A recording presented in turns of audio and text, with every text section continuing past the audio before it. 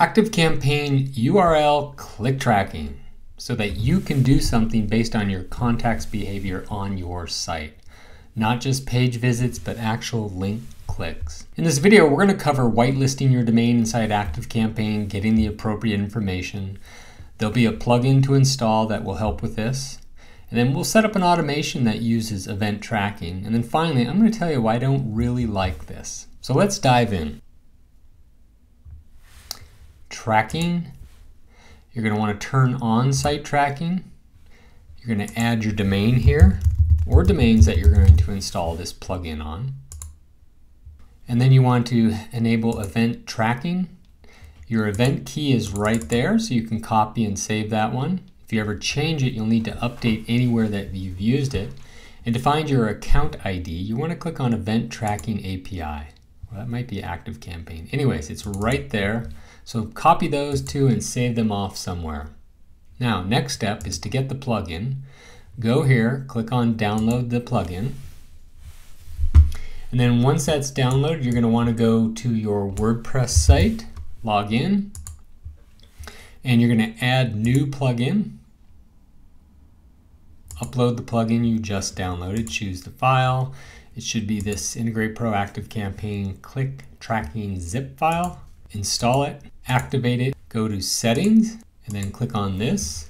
And then provide the two pieces of information that you collected previously from inside your ActiveCampaign account. And then go ahead and save those changes. That's all the configuration you need to do at this time. There's nothing else inside WordPress. So from now on, if you've ever sent a person to your site with the @ email equals and then their email address, you can track links from there. So let's go send an email out and we'll test that link.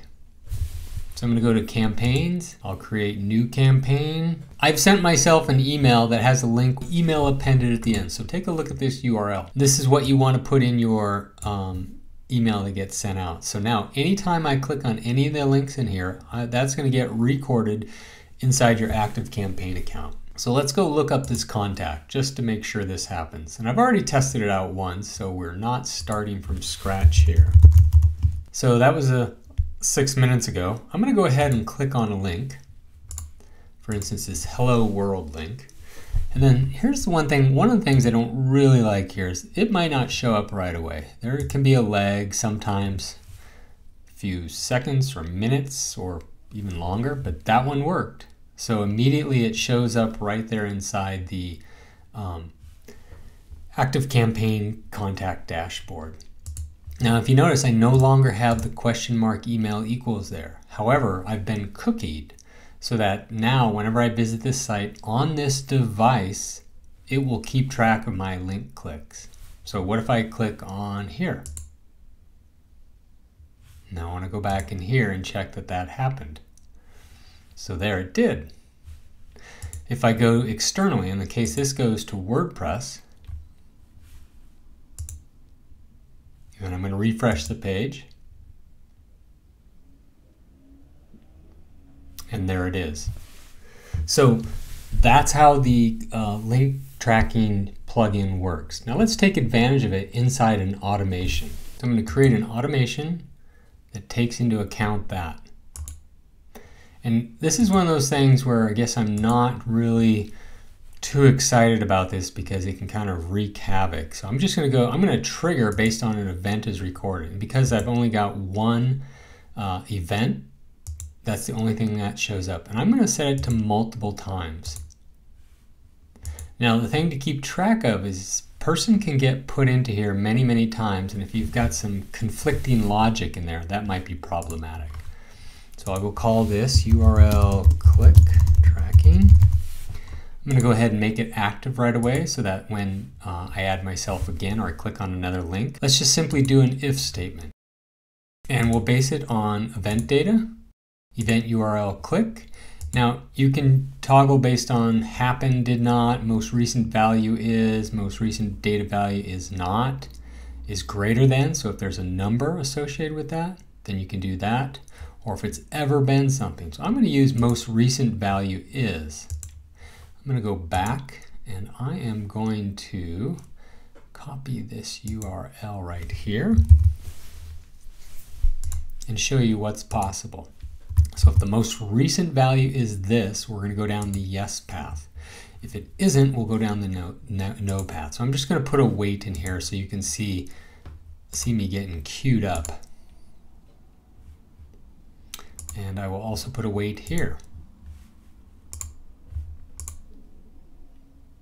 So let's simply do something else. I'm going to click on the hello world.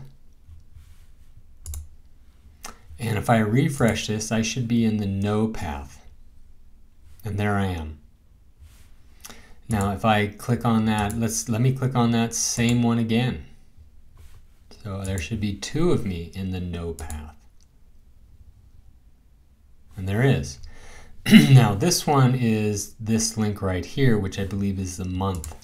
So if I click on this, there should be 1 person over here in the yes path. And there is. So it's working the way it should. And while this automation works, I would not necessarily advise it. It can get really busy. You can have a lot of occurrences of the same contact in there, and that can wreak havoc, if you will, on your account. The other thing I don't like too much about this is, what if somebody has signed up with multiple emails to your list? So if they come in with 1 email, they get your first email, they click on a link, they're tracked. They get the next email from a different email address of theirs, they click on that. That changes where they've been. So you don't have a complete picture. So for that reason, I'm a little reluctant to use this. I like the idea of using it basically for 1 specific link and doing something based on that. But anyway, that is how you can track link clicks on your site using ActiveCampaign and a WordPress plugin.